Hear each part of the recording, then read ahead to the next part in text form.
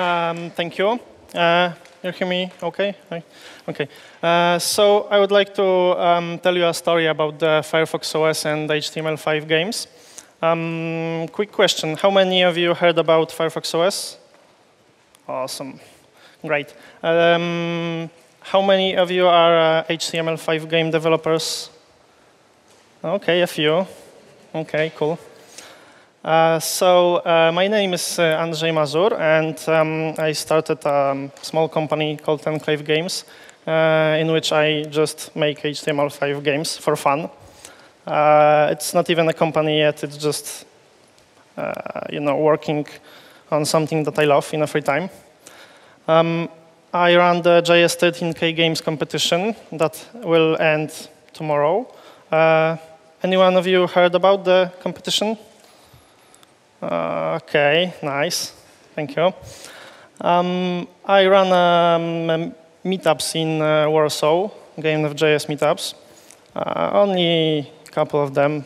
It's not so big. So I also write on the blog.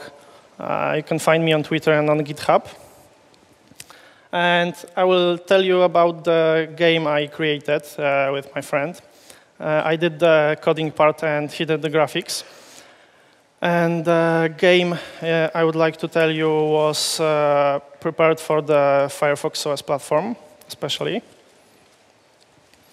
And the story goes like this. It's a very simple game.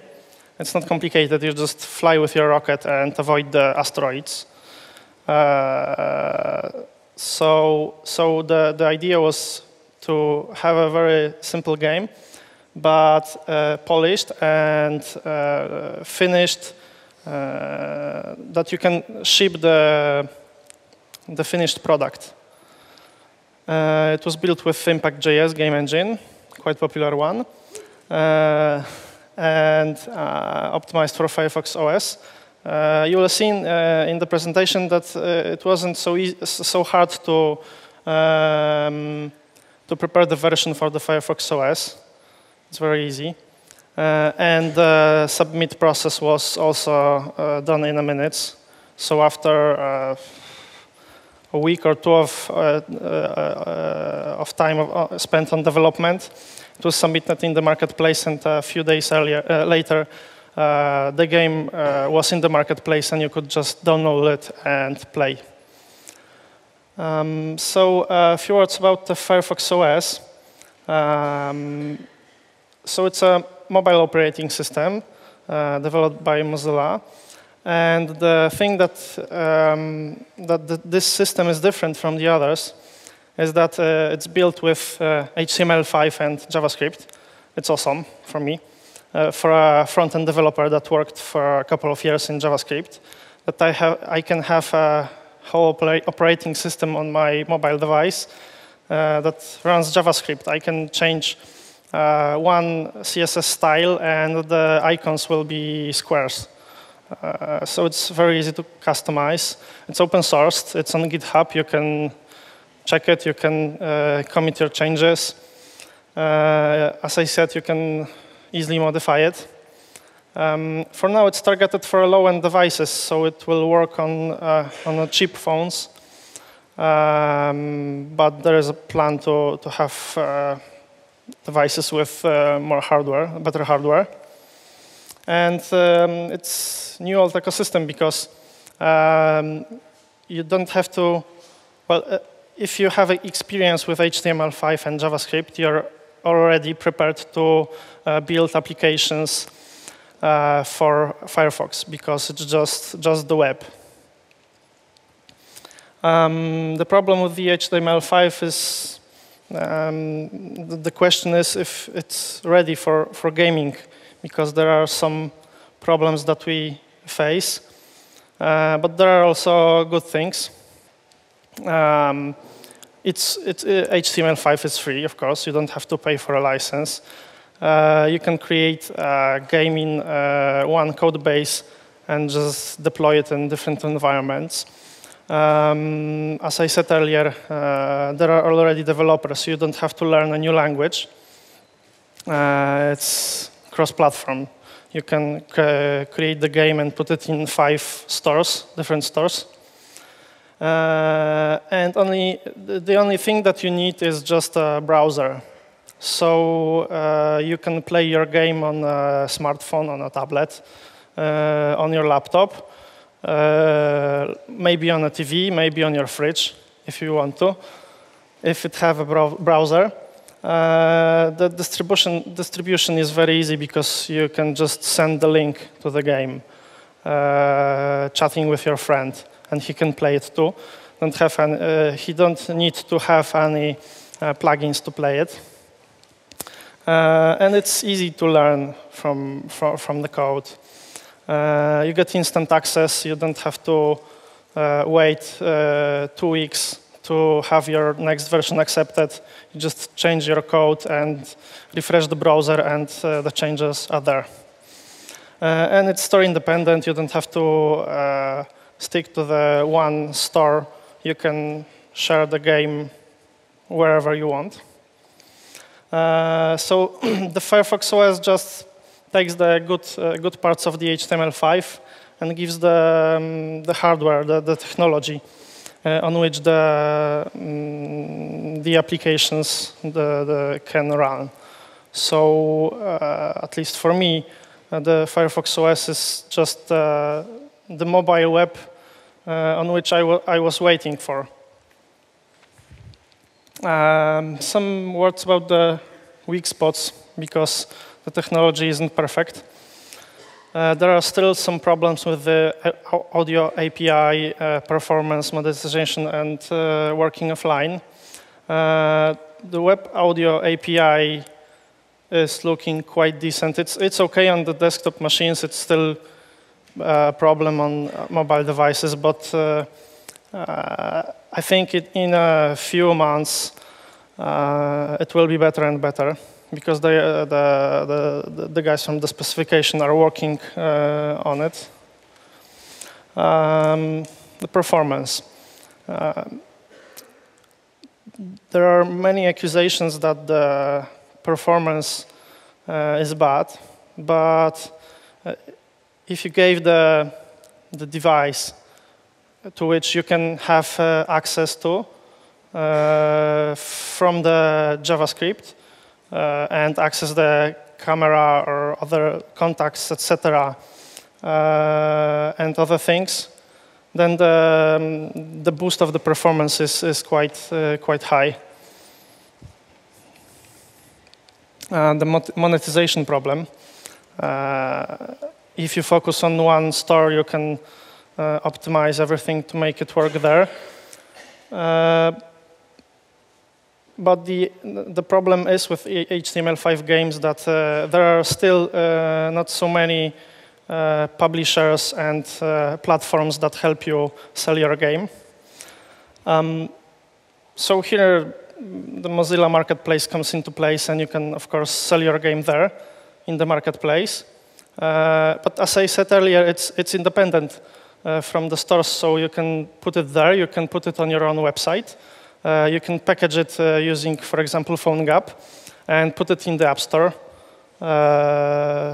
So yeah, it's independent, and you can put the in-app purchases using the HTML5 APIs. Of course, you can add advertisements to the game. You can sell the license. So there are many ways you can monetize the game, and it's getting better and better every month, because I'm receiving the emails from the publishers and that they are waiting for me to make more games, because I made one game. It's okay. I sell the license, and there are still not so many developers and many publishers that want working games.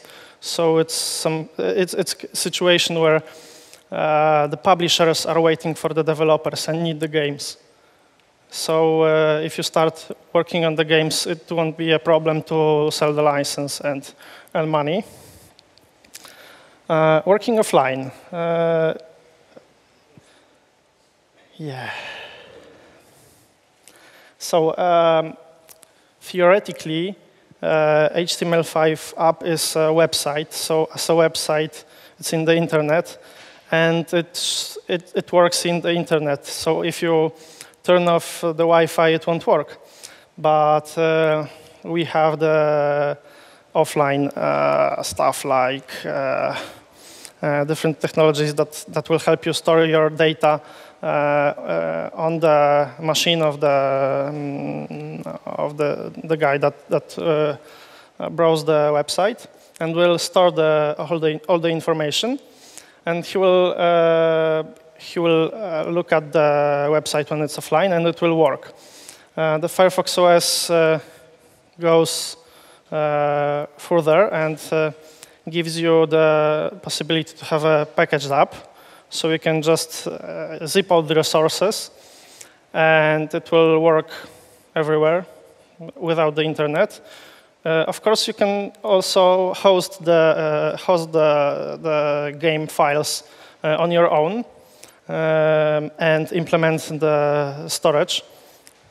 So it will also work offline, and you will have a full control, and you will have the option to upgrade it instantly. So let's talk about the Firefox itself, how to start the development, what to look for. First, you can test your game or application in the browser. The Firefox OS has a plugin that works as a Firefox OS simulator. And it works pretty nice. There are great tools that will help you in the development process. And of course, you can look for a device. The first ones was the Geeks Phone Kion that were given to the developers.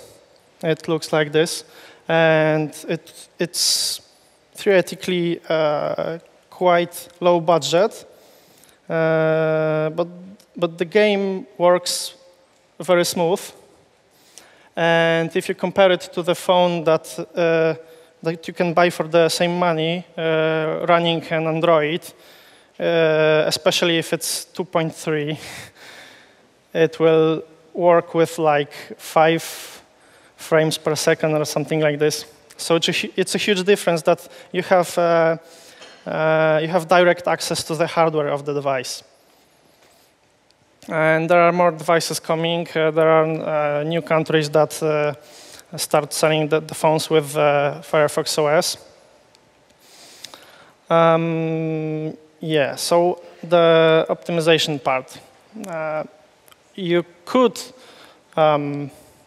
just package your app, put it in the Mozilla Marketplace, and it will work. So if you don't want to optimize it, you can just leave it. But it's a great improvement. It will work a lot faster. So these are the optimization methods that you can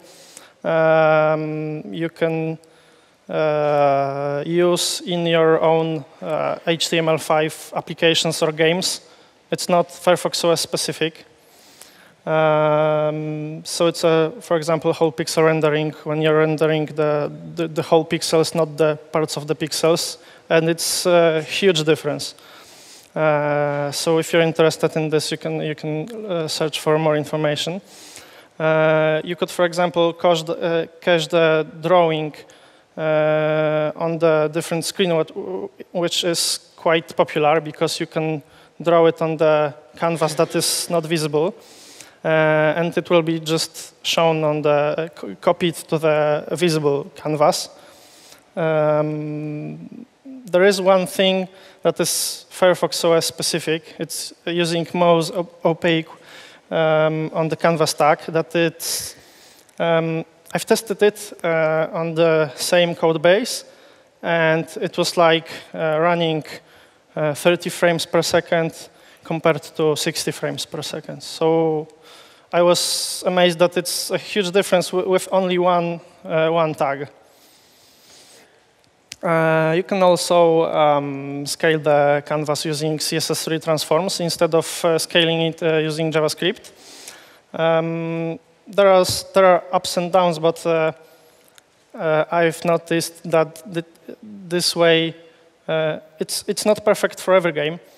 There are games that you have to, if the screen on which the player is playing is different on different devices, then playing on different devices can give advantages to the one player and the other player no. So it's important to adjust this to the game that you are working on. But for most of the games, it's the easiest way to scale the canvas and just fill the screen, and that you don't have to worry about screen resolution. Another optimization technique is using CSS for background images. If you have a big background that you are still rendering every frame, then you can just drop it and use the image set as a background of a div or a canvas, just to show it once, and just it will stay there. And the rendering loop in the canvas will render all of the things, and the background will stay the same.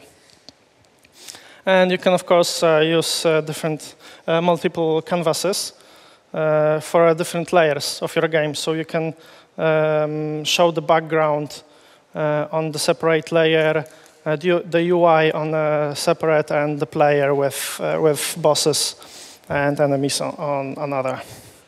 And there is a great article on the Mozilla Hacks.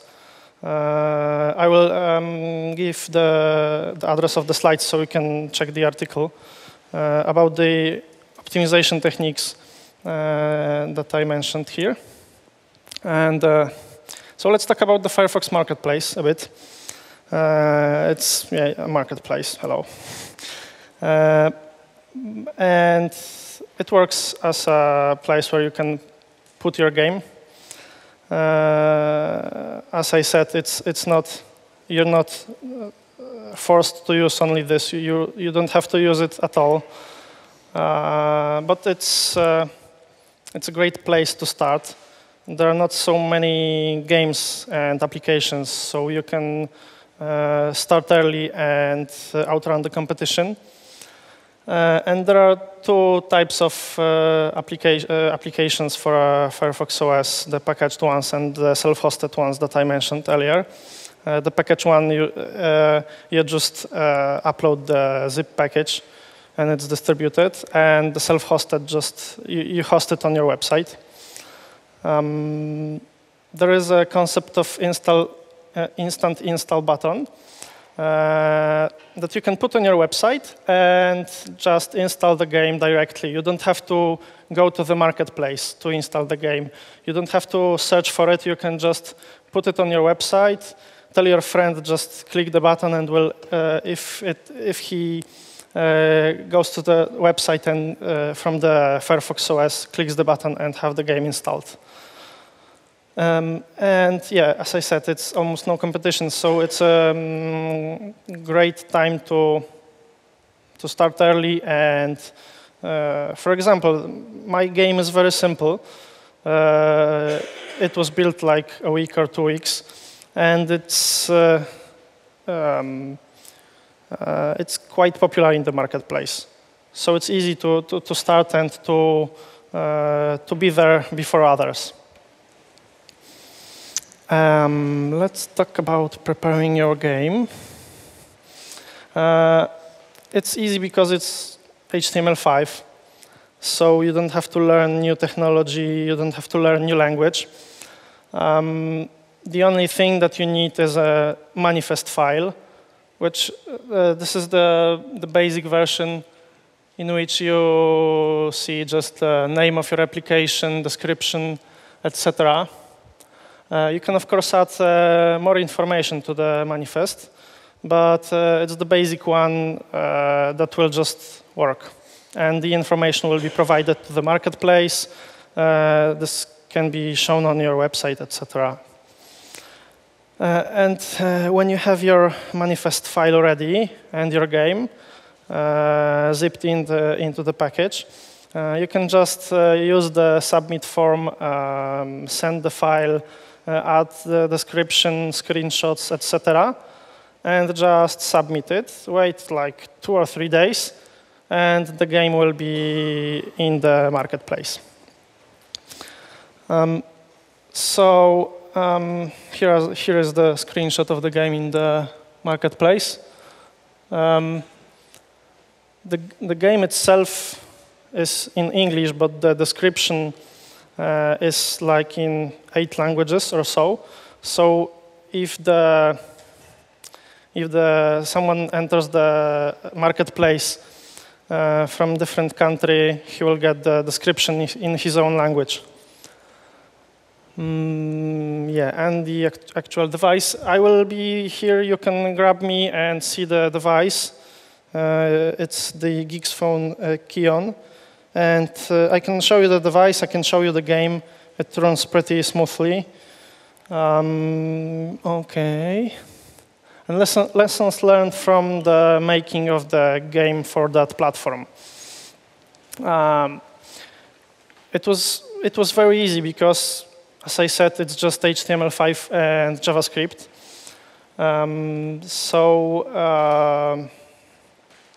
You don't have to do much to implement, to adapt to the Firefox OS and to upload it to the marketplace. The documentation is ready. If you're looking for, if something is not working, you can Google for it and get the answer.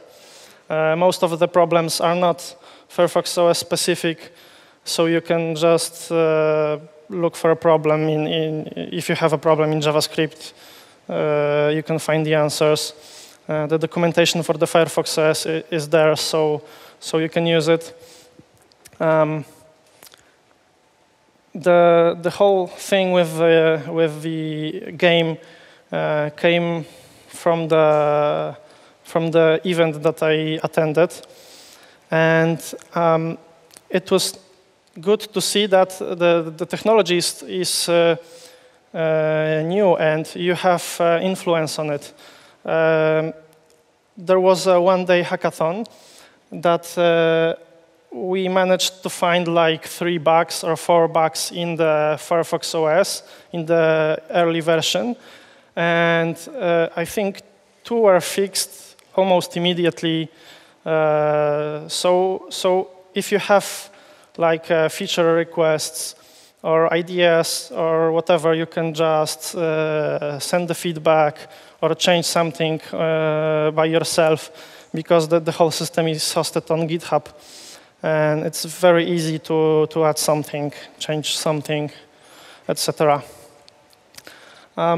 So to summarize the presentation and the whole idea, making a game for a Firefox OS is very easy.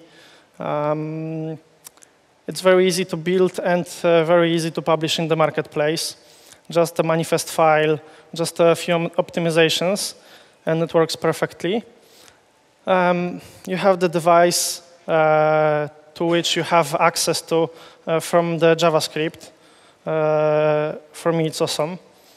And you're building not for the Firefox OS, but you're building for the web. Because the Firefox OS itself is a web app built in HTML5 and JavaScript. So the applications and the games also are just web applications, just HTML5 games. So you can just put it on your website, it will work. There will be a conference in Warsaw in like a week about HTML5 games. And if anyone wants to go to the conference, you can tweet this, and you'll get the free ticket. Like 5 of them to give away. It's 1 hour flight to Warsaw or a few hours by train, so it's quite close. and the conference is awesome. Yeah. OK, thank you. That's it.